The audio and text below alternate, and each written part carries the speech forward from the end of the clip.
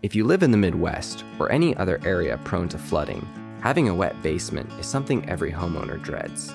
Not only can they cause smells, health issues from the mold, they can also significantly affect the value of your home. So where should you begin? Ideally, before the problem starts. This is Grinnell Mutual with practical tips.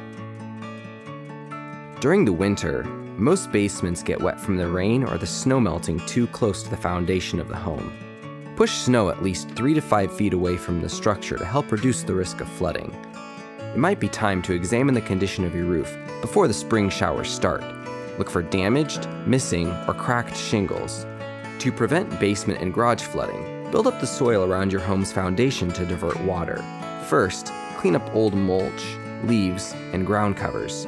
The Washington Post reports that the earth around your home should slope at least 1 inch per foot, going away from your house for about 6 to 8 feet. The grading should consist of fill soil with clay content of about 20 to 30%. Don't use sandy soil or soil containing a lot of organic matter because it doesn't shed water adequately. If you suspect that water has gotten into the insulation or you're having condensation issues in your basement, you may want to consider adding or replacing the current insulation. You may also want to paint your walls with waterproof paint or sealer. This has been Grinnell Mutual.